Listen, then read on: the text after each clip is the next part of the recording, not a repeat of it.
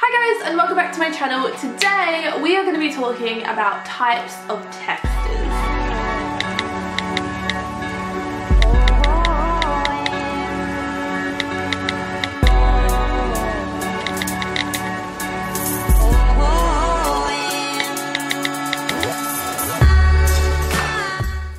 Texting has become such an integral part of our everyday lives. Like, it's almost an essential form of communication. Like, stuff actually physically talking to you. I'd rather spam you with my most frequently used emojis, like, seriously. One thing I have noticed, especially since moving to Canada, I guess because I'm texting and messaging people back home a lot more, is texting has become almost like an art form. It can be, you know, interpreted, appreciated, executed in a variety of ways. The first kind of texter is the grandma, the super slow replier. And like, I get it, some people have lives. I don't, but some people do. And I respect that, you know, you do your thing. But if you're gonna initiate a conversation and then I almost instantly reply, like I am on the ball, and then it takes you like 2 days to reply back, what is the point? I just don't get it. Like, hey, how are you? Good, thanks. How are you? Don't reply for 8 hours. You're leaving me on a cliffhanger. I don't know how you are. Like, I'm on edge. You're keeping me in suspense. Are you good? Are you bad? I don't know. I just don't get it. However, the grandma texter should not be confused with someone who never texts back. That's like a whole nother species. A grandma texter does reply, but they just take their sweet ass time doing it.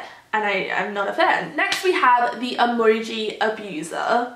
Now don't get me wrong, I love a good emoji. They add so much energy and just character, just general pizzazz to the conversation. But some people abuse this privilege. People who send like 10 of the same emojis in a row, like 1 is perfect. 2 is fine, maybe even 3 if you really want to emphasize it. But 10, like it's so unnecessary. My mum is a prime example of an emoji abuser. Like, we will be having a normal, casual conversation and out of nowhere, boom, boom, boom, like all of these random emojis left, right, and center that have zero relevance to the conversation. Why? I don't understand. Maybe it's like an old person with technology, not that you're old, mum. If you're watching this, you don't look a day over 20. I don't know if she doesn't understand the concept of emojis or she's just an emoji abuser. Either way, we need to have an intervention. Then we have the acronym advocator. Someone whose vocabulary consists of like no more than 3 or 4 letter words. Someone who says like ruffle,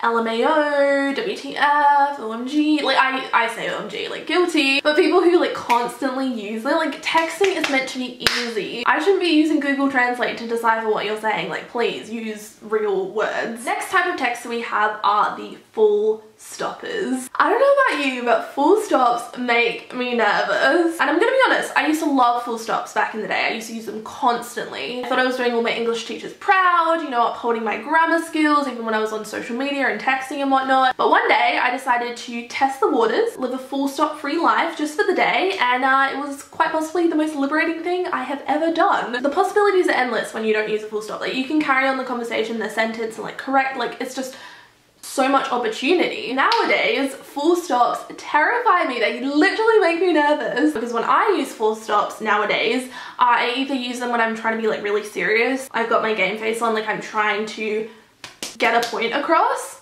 Sorry, hair on my nose, just girly things. I'm sorry, my hair is just, I'm balding, okay? I'm balding. My hair falls out so easily, and yet I have so much of it. Like, where does it go? I don't know. Yeah, I either use them when I'm being really serious or I am mad.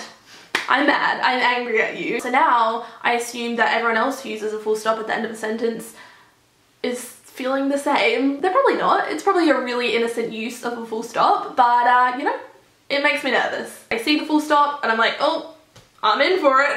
Next we have the excited texter, which I feel like this one pertains to me the most. There's the abuse of the caps lock button. That's a prime example of an excited texter, and a constant flow of messages. Like, there's no stopping an excited texter. Sometimes you don't even finish the sentence, you just send it.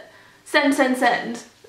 It can be annoying. I'm sure it's really annoying for the person that actually receives the messages, but you know, it's innocent. I feel like this is the most innocent type of texter, to be honest. You know, you're not abusing emojis, you're not taking forever to reply, you're not using the full stop. It's harmless. You're a happy texter. And last but not least, we have the predictive text user.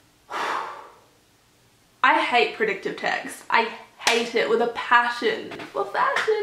No, I seriously, oh, I cannot stand it. I don't use it, I have never used it, and I never will use it. And autocorrect and predictive text, like that same thing, like no, none of that, please. It's one thing making a mistake when you're messaging and it just being a mistake, you know, you don't have your predictive text on, you stumble, that's fine, that's cool, it's whatever, it's human error. But if you make a mistake because of predictive text or autocorrect, there is a problem. It has one job and it's not doing it. It's not working for you and you should turn it off. Please.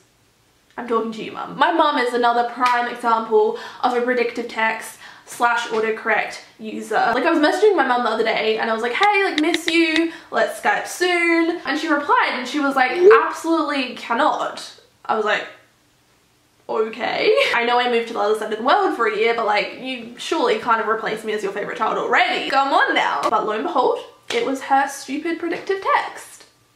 Or so she tells me. Maybe she just didn't want to Skype. I don't know. Those are all the types of texters that I've encountered or I've been. I'm gonna be honest, I've been nearly every form of texter that I've referenced in this video at one point or another in my life. Whoops. I hope you guys enjoyed watching. If you did, don't forget to give it a good old thumbs up. Also leave a comment down below letting me know what type of texter annoys you the most. Also make sure to check out all my social media links down below. I love you guys and I will see you in my next video. Well, I won't see you, but you'll see me. I always say that and I'll never see you, but I know you're there in spirit. Okay, cool, bye! I know, crazy, who would have thought Ella has a bae, a boy, I know!